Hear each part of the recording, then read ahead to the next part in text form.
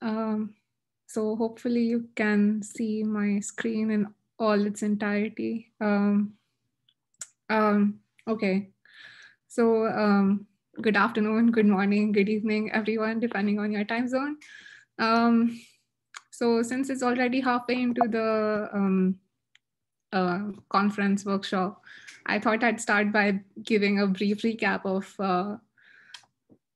what we have probably seen so far and how it's related a bit to what I'm going to talk about today.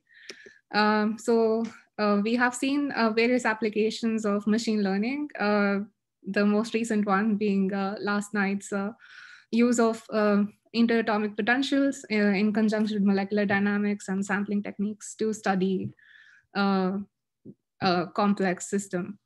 I think a follow-up talk today is about coarse grain descriptions. But as you all have probably seen by now, there's no shortage to the applications of atomistic machine learning. And on the left here, I tried to show a brief summary of what ingredients are necessary for atomistic machine learning.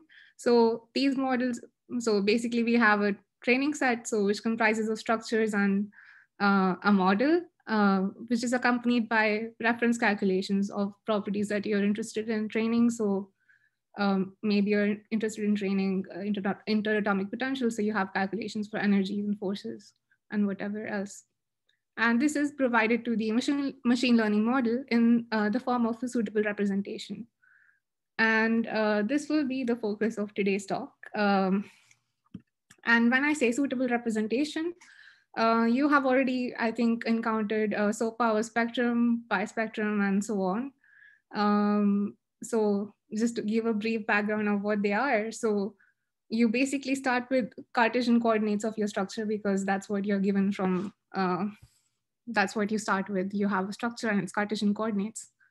And when I say a relevant representation, you see here in the leaves of these trees, this tree, you have various representations, the names of various representations. And some of which you've already seen: symmetry functions, A's, moment tensor potential. So, and all of these are more or less related to each other. They come from different families of descriptors, all starting from the Cartesian coordinates. And how they are derived. So we do a bunch of operations on them. And these operations are usually symmetry operations. There are other things involved, but today I'll mostly be focusing on symmetry operations. So what kind of symmetries are we talking about here? So remember that all of these representations emerged, or the field emerged in the context of learning energies. So to begin with, let's say we have the structure where I have denoted in different colors the different species of atoms. And just as a shorthand notation, I call this structure A as A written in a cat form. And then, so what we want to be able to describe the energy of this system independent of the origin. So we want to get rid of the redundancy of where we place the origin in our coordinates. One way to do that is just center yourself on the atom itself. So if you move the atom, you move your reference frame along with the atom. So the coordinates don't change. And this is what we formally called an atom-centered environment. So incorporating translation symmetry results in something called an atom-centered decomposition. So you basically have for each atom an environment, which I have denoted with these little dotted circles. Another symmetry of interest is permutation of identical nuclei.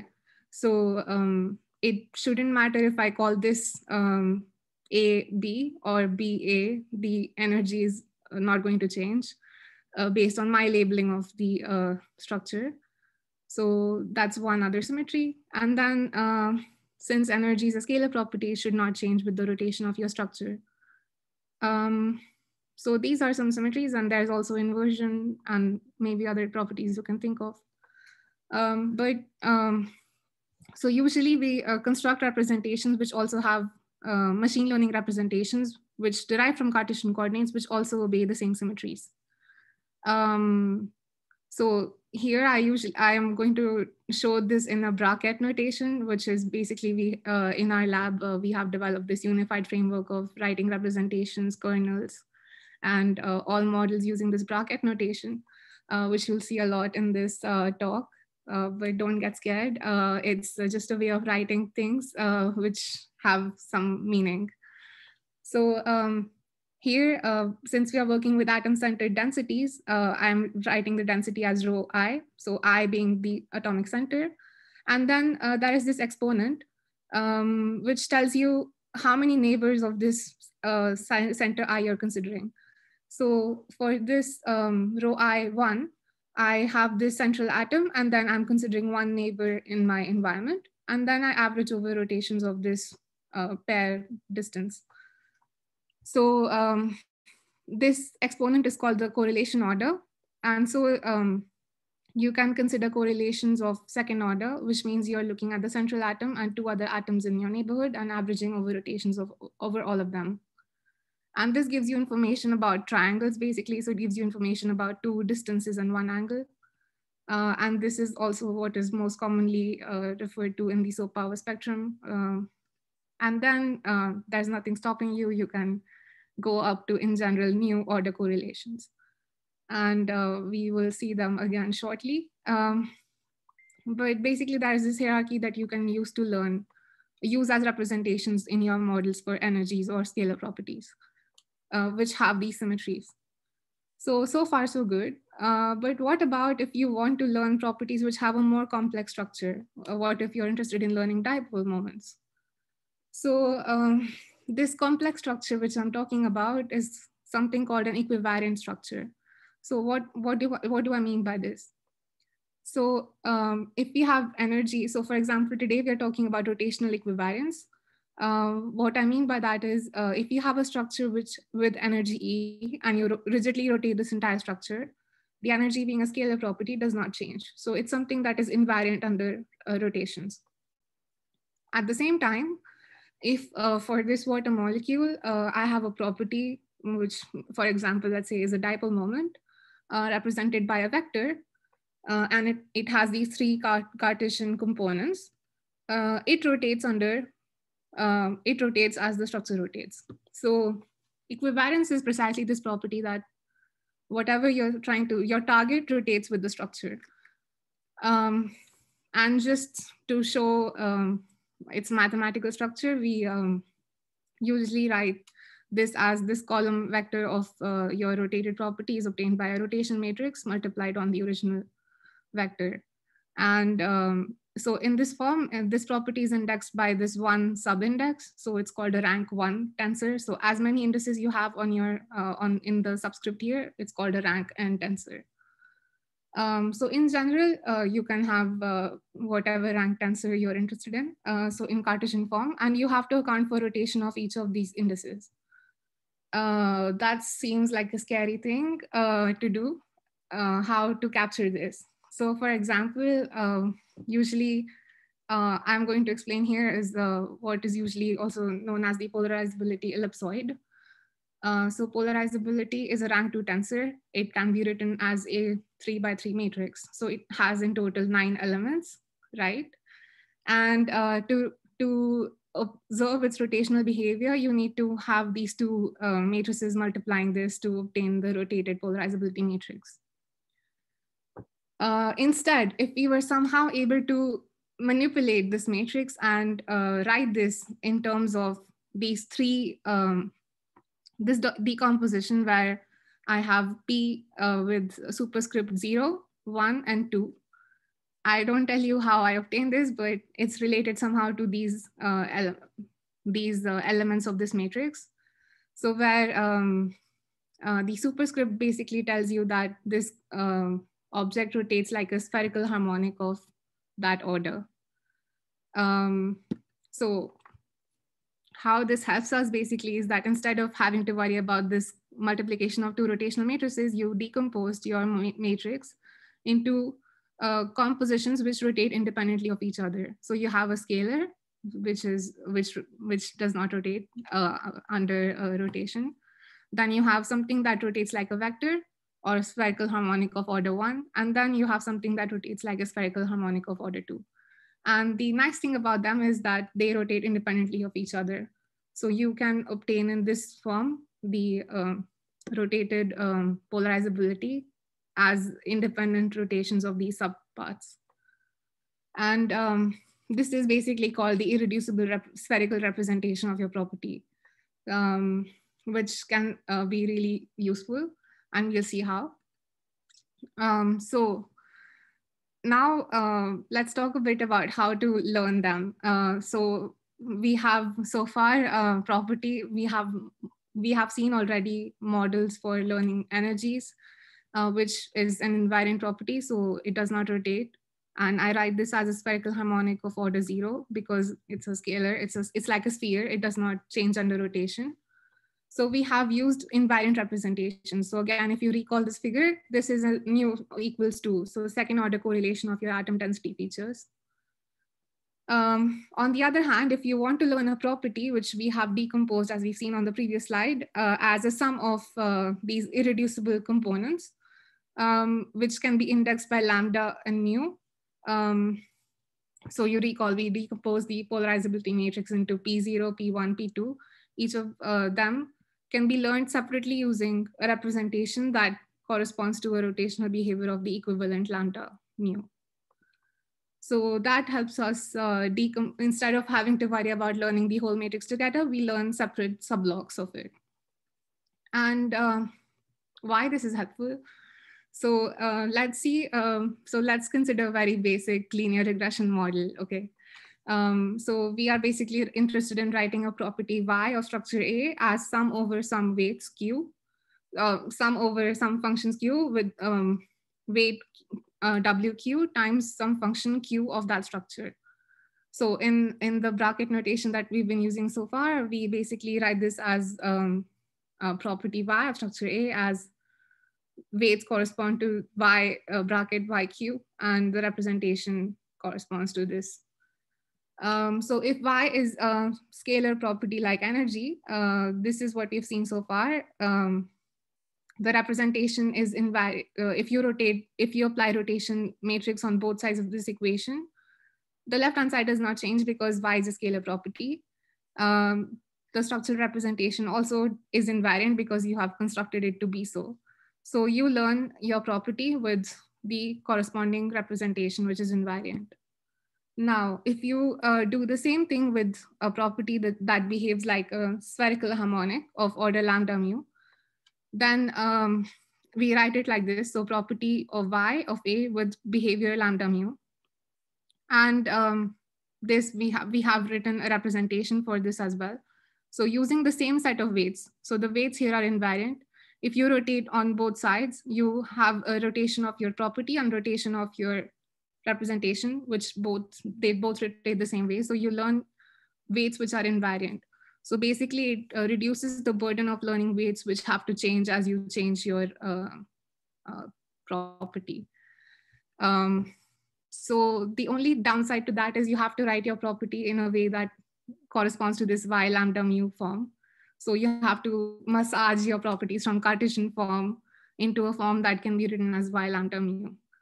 So for example, a vector is a rank 1 tensor. So you have the superscript 1, and then you can write 0, 1, minus 1. So these are related. I mean, there are ways how to go from Cartesian to spherical form, which are very well known in quantum mechanics. And then at the end, you basically have just in a linear ridge regression form, you're optimizing your weights given reference and prediction with some external factor. And so you're learning these weights on your test structure, training structures, and using it to predict on your test structures. And this is what we'll see in the tutorial as well today. So this is just for paucity of time. I will not delve a bit more into how to construct features for equivariant properties, but we recently figured out that since we are constructing features which behave like spherical harmonics, we can use the rules of angular momenta addition to combine different types of features and go higher in correlation order. So you will, if you want, you can try to go from uh, mu equals 1 correlation features to a lambda SOAP-like feature, which basically is SOAP power spectrum, which rotates like spherical harmonics. And the final part of my talk today is going to be about learning properties which have more than one center. So far I've talked to you, or you have seen in this workshop, properties which are indexed by a single center. So we have been learning energies, for example, and then energies of total structures, but we learn them as individual atomic contributions. So we learn with each atom-centered representation and atom-centered contribution by I. But in general, you might have properties, for example, Hamiltonian and atomic orbital bases, n-body density matrices, transition states, which explicitly depend on multiple centers. So for example, here you have a property that depends on 2 centers, or you can have something that depends on 3 centers. In general, you can have n centers. So in addition to all the symmetries that we have seen so far, there's an additional symmetry that pops up when you talk about more than 1 center, which is permutation equivariance.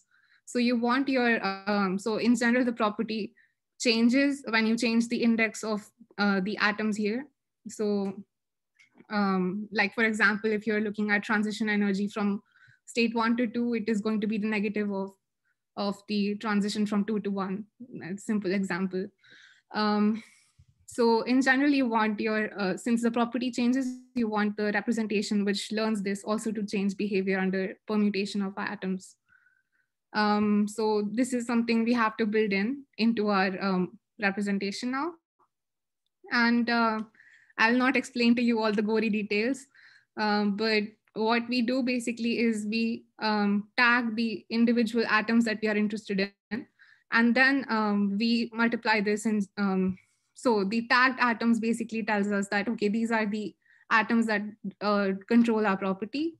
And then for each pair, or well, for example, today we'll be looking at Hamiltonian matrices. So we have pair 2-center representation or a pair feature. And then for each pair of atoms, you can describe an environment like you were describing the environment of a single center. And for each, so just like before, we have a pair, and then we can, so we have 2 Gaussians telling us that these are the atoms that we are interested in. And then to define the environment, we take the correlation with new and other neighbors. So it's like before, just we have tagged the individual atoms. So just as an example of what could be interesting is the Hamiltonian in atomic orbital bases. So with this representation, I'm trying to say that we have orbital NLM centered on atom I, N prime, L prime, M prime centered on I prime. And A is basically tells us the species of those atoms which we are centering on. So if you lost track of what I just said, don't worry. There's an example coming up for to catch up again. But in general, in quantum chemistry, you're interested in solving this eigenvalue equation, which here, so here we have the, so here we particularly talk about the Hartree-Fock matrix, and so E's are the energies. In general, you can learn this generalized eigenvalue equation, or you can do something called a Loudon orthogonalization and learn the Hamiltonian in this equation. In the tutorial, I think I tell you how to learn this Hamiltonian, but you could do either. So this was just for information. If you got confused, we discuss that again later. But in general, I mean, here I show you a Hamiltonian for water molecule. So a Hamiltonian matrix is symmetric. It's Hermitian. And so in real space, it's also symmetric.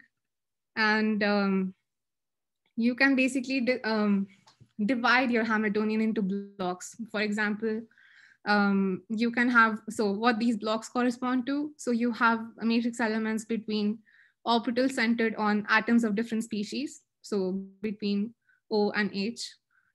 You can have elements between atoms of the same species, but they're two different atoms. So between H1, H2. Or you can have elements where both the orbitals are centered on the same atom. So you can have elements both on the same hydrogen, same oxygen, and so on. So there is the permutation symmetry arises from the fact that if you simultaneously exchange both the atom and the orbitals, so if you swap these two completely, you basically are looking at the image in the symmetric part. So if you're looking, basically the element in the upper triangular maps to the element in the lower triangular half of the matrix. On the other hand, if you only exchange the orbitals and not the atom themselves, so basically it gives you these two elements, which are highlighted by the star. In general, they are not related by any symmetry whatsoever. So this basically tells you that you need a separate representation to be able to capture this permutation equivariance, right? You cannot do this with a single center if you only have information about a single atomic center. So let's look at this a bit more in practice. So here we have the Hamiltonian of a water molecule. And here, just like before, I highlighted in different colors the different blocks that are there. So for what I call the diagonal matrix elements, they are the elements where both the orbitals are centered on the same atom, like here. So they are the SS orbitals on the same atom. Then you can have elements between atoms of different species. And then elements on atoms of the same species. So these are offside elements. So if you have matrix elements between elements of the same species, you have to account for the fact that they correspond to permutation between identical nuclei, right? Because there is no way beforehand to identify what you call H1 and what is H2. So you have to account for the permutation of identical nuclei in this form. So you construct symmetrized and anti-symmetrized contributions of the Hamiltonian matrix. And that's what is shown in this figure. Okay. So so far it was, I was cheating a bit and showing you only elements of the SS orbitals. But just like before, when I showed you this polarizability matrix that decomposed into separate blocks that rotated separately, you can do the same trick in general with the Hamiltonian matrix between orbitals of different, of which are more than just S orbitals. So for example, here I show you a block between a P block, so L equals 1, and a D block. So in general, if I zoom in a bit, it basically looks like between elements between a P block and D block. And just like we were doing before with the polarizability matrix, so we saw a square matrix decomposed into different lambda contributions. You can do the same with your matrix here using, again, these Clebsch-Gordon product decomposition. And so you basically, instead of having to learn this entire 15 elements of this matrix together, you decompose this into a part that you only have to learn three elements at a time, then 5 elements, and then 7. So the sum of the elements here corresponds to all the elements here. And then you have to assemble them back together to get your original Hamiltonian. So since we learned something that is a matrix, we can look at the error on the eigenspectrum and say, okay, this is how well we were able to learn the matrix itself. Then we can compute the error on the whole matrix, or we can, since we identify these different types of blocks depending on the species of atoms on which the orbitals were centered, we can compute errors on the blocks and see, okay, maybe we are learning one block better than the other. So you will see this today in the tutorial. And then I will leave you with results that are in this paper that was recently submitted.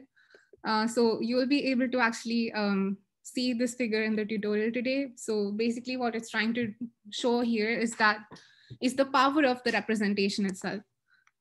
So what is shown in this figure is that here is a water molecule that is slightly distorted. So the bond length between 1 and 3 is different from the bond length between 1 and 2.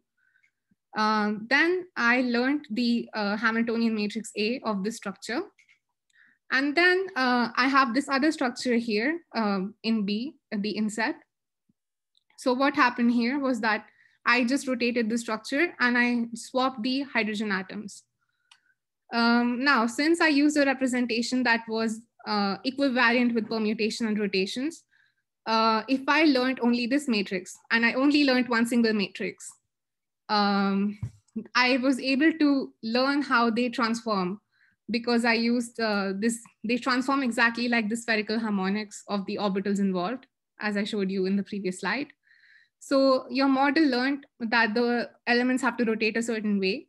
But in doing so, it also learned the eigenspectrum itself. So by just training on one structure, I am able to learn the fact that the eigenvalues do not change under this operation. So your model inherently knows from representation itself that the eigenvalues are invariant to permutation and rotation of your structure. So in blue dots here, you see the eigenvalues of this matrix. And in the red lines, you see the prediction on this structure, and they map up to machine precision. And if you do this as a learning exercise, so for all machine learning models, you make something called a learning curve, where you increase the exposure of your model to your training structures. So here I went from, I think 20 to up to about 800 structures, and you see that different blocks, how the error on different blocks looks like.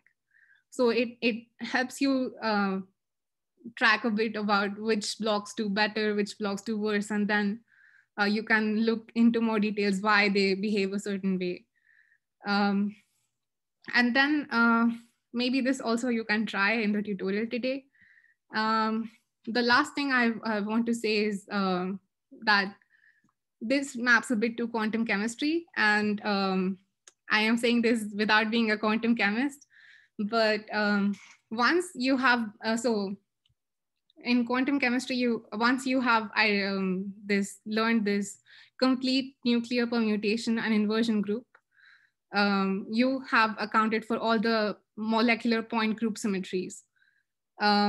So since the representation that we built here incorporates rotations, inversions, permutation between atoms, we somehow built in, using this incorporation of symmetries, the molecular symmetries into our representation. So for all the molecular chemists in the audience who probably understand this better than I do, so here basically we have a matrix that was for benzene in a minimal atomic orbital basis. And so so this matrix was built artificially. So we just made a random uniform matrix. So the elements themselves do not mean anything. And then we made a representation for the molecule and then learned the single matrix. So now when you predict using your machine learning model, a linear regression model based on the representation, you get the matrix on the right. Now, obviously, the matrix elements look different because you made an artificial matrix where the elements do not have this symmetry of spherical harmonics. But what's interesting is that your model still learned the fact that because of this equivariance of the representation itself, it learned the eigenstructure of your Hamiltonian matrix. So it learned that, okay, the eigenvalues should be degenerate, or they should have this amount of degeneracy. And then as with the Jahn-Teller effect, it also learns that if you distort your molecule, the eigenvalues should cross each other and how they should cross each other. So this I thought was a very, so this I think is a very, okay, what's the right word? Very favorable argument for machine learning with the right amount of symmetries. And it tells you that, okay, you don't need to basically here you see a mapping from the symmetries that you inbuilt into the model to what you expect to be in the output. And with that, I mean, basically, just to motivate you that we are not just learning matrices because we have X amount of time on our hands. We actually have, we can use this somewhere. So once you have learned Hamiltonian matrices, you can use this to precondition self-convergent cycles. Or once you have the ability to learn n-center properties, you can also learn 3 or 4 center integrals that can help quantum chemistry codes to reach convergence. And then because the elements themselves are related to absorption spectra and spin orbit couplings, you can also use this for excited state machine learning. And the end message that I want to leave you with today is that once you have incorporated the right amount of physical insight, once, like basically you have to strive to find a balance between the symmetries that you incorporate in your model that can maybe help reduce the burden on the model itself to learn these symmetries. You basically, with the right balance of quantum chemistry and machine learning, you reach somewhere that makes your life easier. And with that, I would like to thank everyone in the group for their, who helped me a lot with the work that I presented today, and to this workshop as well. So with that, I reached the end of my talk. So I don't know if we do questions before or we jump to the tutorial first. That's up to you, Jigyasa, if you think you want to have questions now, or if you think they will make more sense later on. That's really up to you. Yeah. So okay, maybe then I show you the tutorial as well. I mean, yeah. Which is where? Oh no.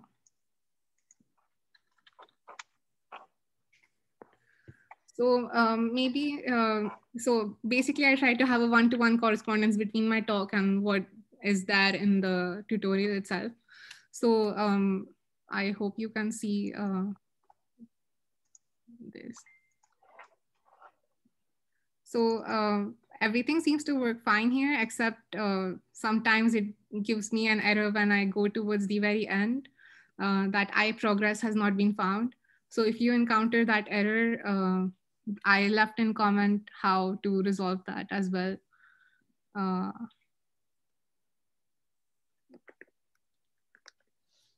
Yeah. So usually when you're running regression for the Hamiltonian learning, it usually gives an error. And if it does, you can uncomment this cell and rerun your entire notebook. It should not be very heavy. But before that, so in this tutorial, basically it's built on top of Librascal, which Felix already introduced to you on day 1. So there are some additional code in Python. That is, the files are in this directory here. So there is regression utils .py, which has this linear regression model that I showed you and how to train it for an equivalent property. So here, for example, I tell you a bit more about how to decompose your Cartesian tensor into spherical tensors. And then, so there is inbuilt functionality in Librascal now to go from a Cartesian tensor to spherical ones. So here we are loading Cartesian dipole moments and polarizabilities. And then you can decompose them using the XYZ to spherical function. So this should be done. And then you basically start constructing your representation using the spherical expansion coefficients. So I leave you in the text here also references where you can find more details on how it's constructed and so on. So you're not just going by what I'm saying. Because in science, you should always find ways to corroborate what is being told. So There is a bunch of hyperparameters that you describe to construct your representation. I think Felix already talked about this. If not, I'm happy to take comments, questions on this as well. So here basically, so you should not take for granted that the representation that you construct is equivariant. So here I'm giving you a way to check how if the features actually rotate the way you expect them to. So for example, here I selected a frame that's frame 8 of all the frames that I loaded before. And then I select the lambda. So I selected lambda equals 1. So spherical tensor of order 1, because we are working here with dipole moments, which are vectors. Basically here with these two lines here, I get the features for this frame.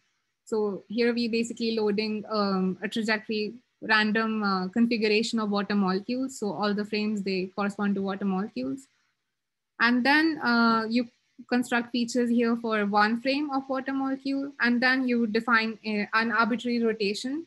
So here, this is arbitrary rotation itself.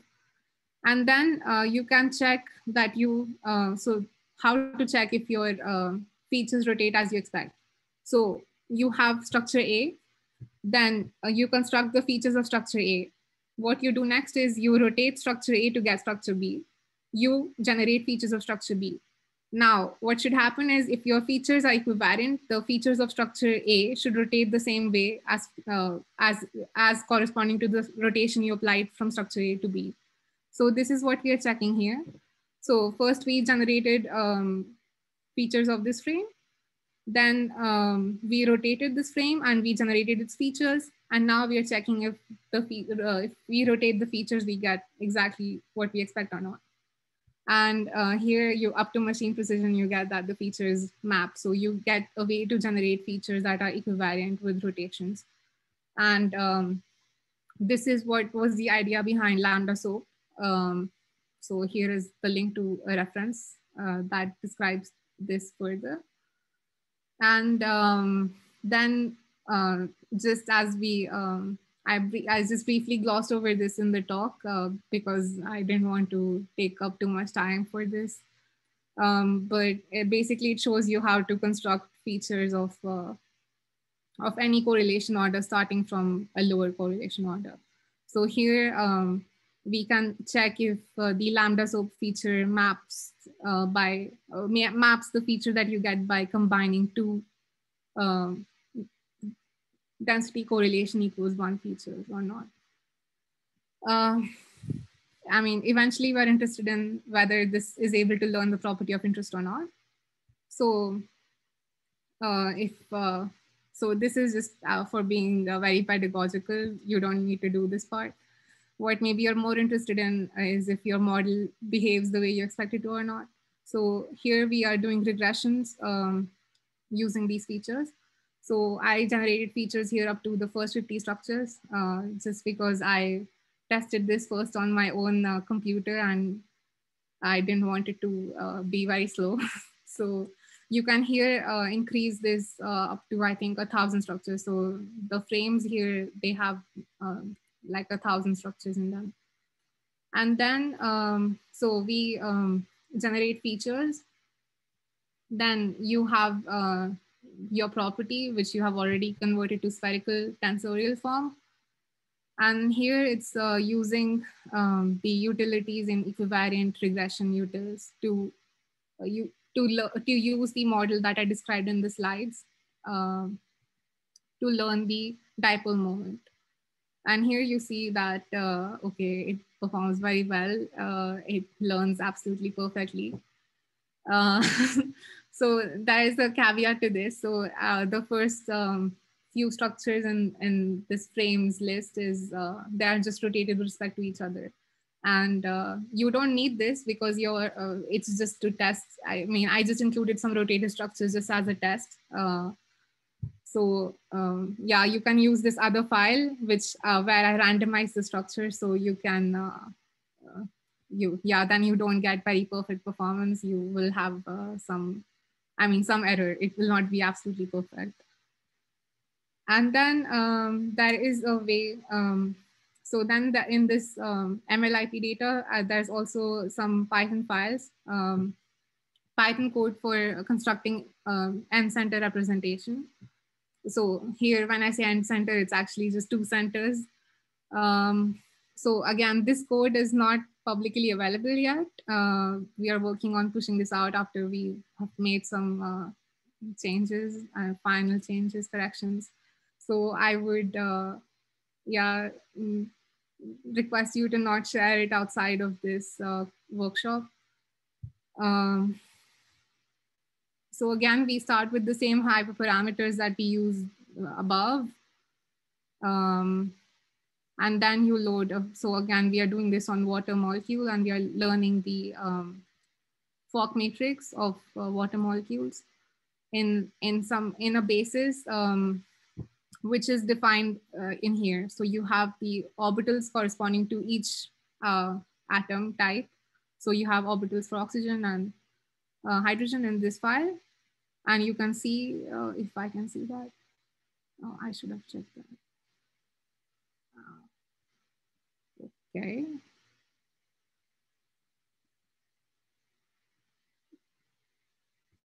So yeah, it shows you here that for oxygen, you have 2s, 3s, 2p1, 2p minus 1, 2p0, and so on orbitals for oxygen. And then for hydrogen, you just have 1s, 2s. So this is some basis that we chose arbitrary. Well, it's not an arbitrary decision, but it's a basis that we chose. And then if I go back here. So Jigyasa, just to, Yeah. So I think we have around 15 minutes left. So, okay. And I mean, might be some questions. So yeah, you can sure. use that information to pace yourself in the way you like. Yeah. Okay.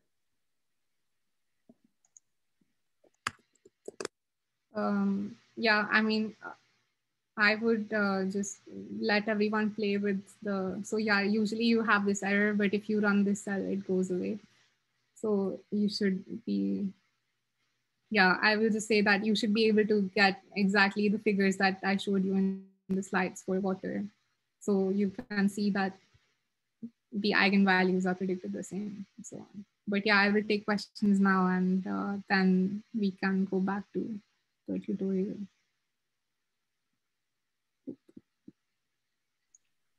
Okay, thanks, Jigyasa. That was really a very nice talk. I really enjoyed it.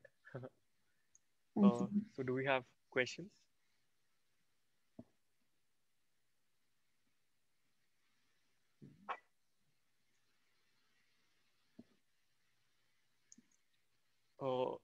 Edgar has a question. Yeah. You can unmute yourself, Edgar. First of all, thanks, Jigyasa. Thanks, Edgar. I noticed that in the figure where you're showing the learning curves for different blocks of your Hamiltonian matrix, there was one that was much easier to learn than anything else. Yes.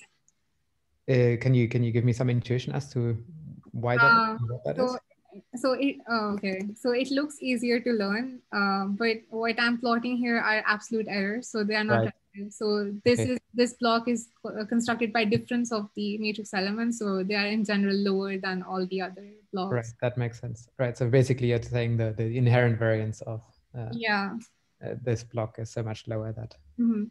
So I mean, I did this check. I plotted everything relative to the variance of individual blocks, and they are almost the same. Oh, okay, that explains it. Thank you. Thank you.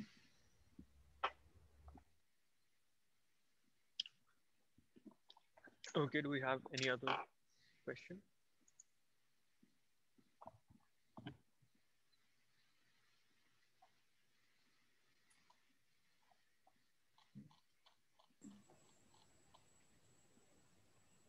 Okay. Edgar, you have one. Yeah, can I ask another one then? Yeah, maybe? Feel free to. The usual problem with these higher order correlation functions, I suppose, is that you end up even if you contract them with increasing numbers of features.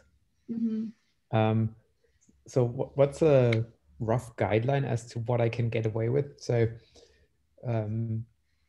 I'm familiar with the usual kind of two-body, three-body correlation functions, and I know that I can build feature matrices for, say, a few thousand structures containing, say, of the order of a few tens of atoms in each frame. How does that change as I increase body order? So Where do I reach the as you limit would expect, the features scale like exponentially with the correlation order. That's for sure. So so I didn't explain this before, but we have this what we call the NICE scheme. So it's the n body and iterative contraction of equivalence scheme that we published last year. So in this basically, so in this paper, if you are interested, we show learning curves for the QM9 data set with up to fifth order correlation feature. So one order higher than trispectrum. Okay. QM9, correct me if I'm wrong, but those are isolated molecules? Yeah. Okay. So I suppose at that point, we're talking about fairly small configurations. And if I was going to do the same thing for, say, condensed matter application, then I might run out of steam a bit earlier.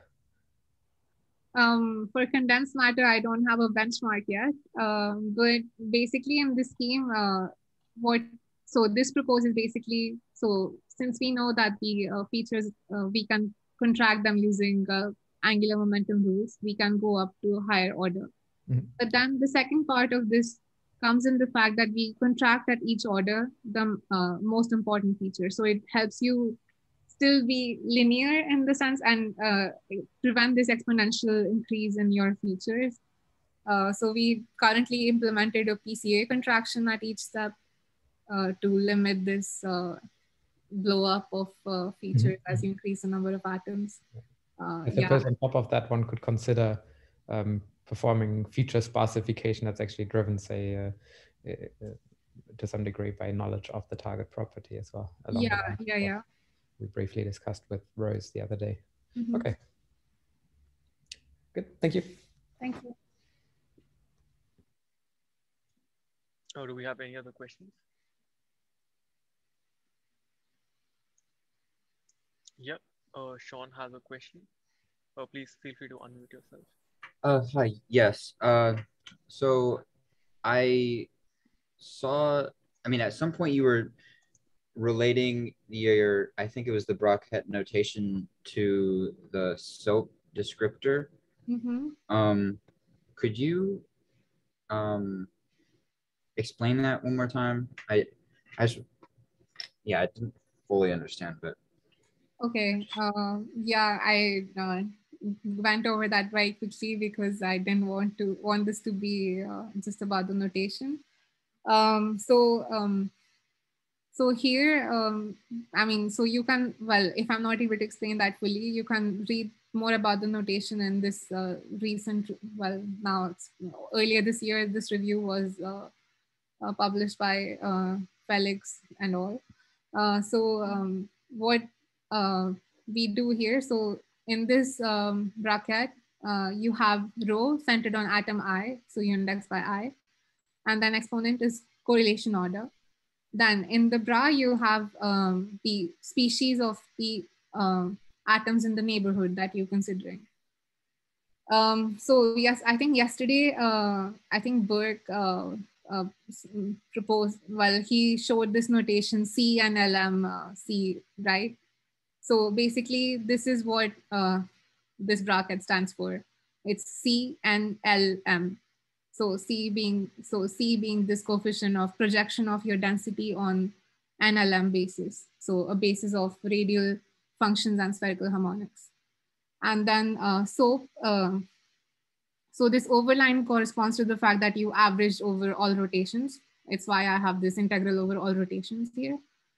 And then so power spectrum is basically C and L1 M1 M1, C and 2 L2 M2, and then it's because it's rotationally symmetrized. You have a constraint on the L's themselves, and then you can do this in general for an order correlation. Was that a bit more clear? I think I mostly understand it. So one thing I'm curious about still is so I understand with SOAP, one of these coefficients here will be the overlap between different N1, N2. But it has the same that's at the same center, like the same SOAP center. So what I'm not fully understanding about these N center representations is so is this still at the same center? I'm not sure if I'm asking this question. I think I see your confusion. So so what you're basically so here when we are constructing and like let's say in the SOAP power spectrum we have the central atom I, and then we are looking at second order correlation. So we look at two other neighbors in the environment, right? And then Yep. this is still index with respect to atom I. Now, when I construct a pair feature, so when it's a two center feature, what I do basically in this two center feature, I count one of the neighbors as my other center, right? So I see the confusion why that can arise, that okay, your SOAP power spectrum can also be a two center feature, and you're partially right. So when we do the maths, it turns out that if you demote one of the neighbors to being a center, you can relate the SOAP power spectrum to a two center feature. And it is shown mathematically in this paper. But yeah, you're right, because we are still accounting for two centers and one extra neighbor, so they are related to each other. Okay, I gotcha. So it ends up still being related because, and it's shown there. Okay. Cool. Yeah. Yeah.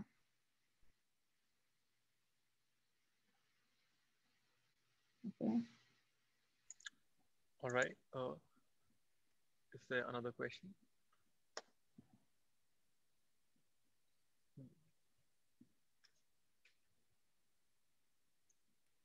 Okay, if there are no other questions, I would encourage people to look at the notebooks. Yeah. And I actually had a question. okay. And if you want, I can also play devil's advocate in terms of being critical. Okay. Yeah. So for example, a reason why a lot of people do machine learning is basically to feed in data and to get out a model, right? And the more symmetries we add, the more we need to know about the system that we are studying, you know.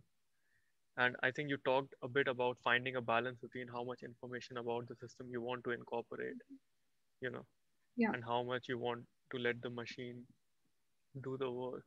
So what exactly is where have you struck this balance, and what are the complexities associated with, let's say, including all of these symmetries?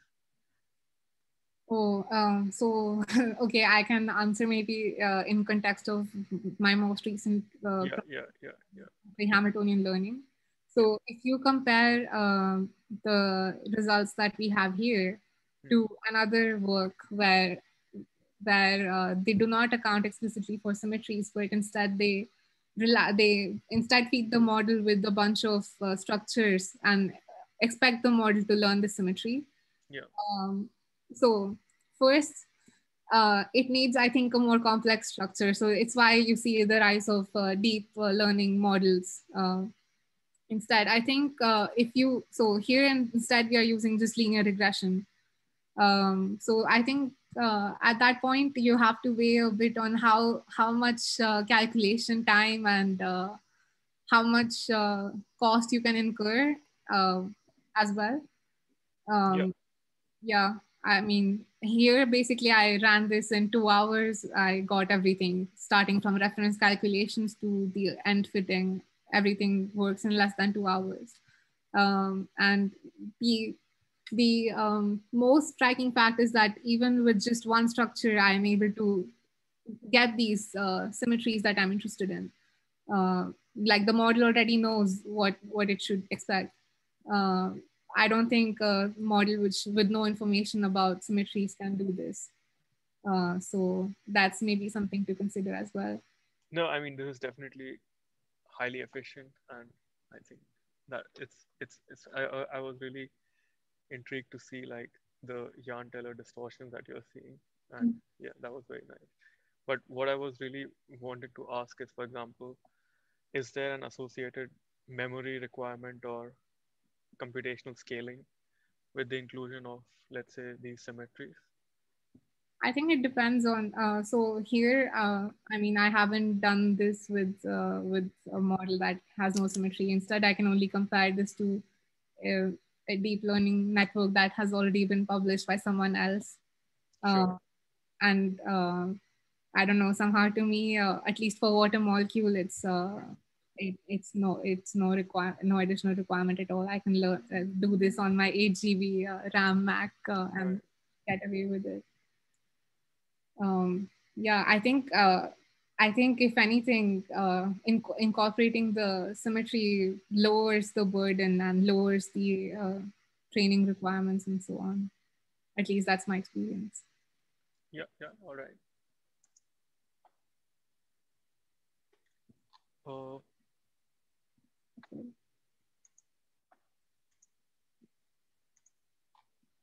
So yeah, should I stop sharing then? Yeah, I think at this point we could actually thank Jigyasa for this very nice talk and very novel and new application of machine learning, which are definitely going to make a difference in the future.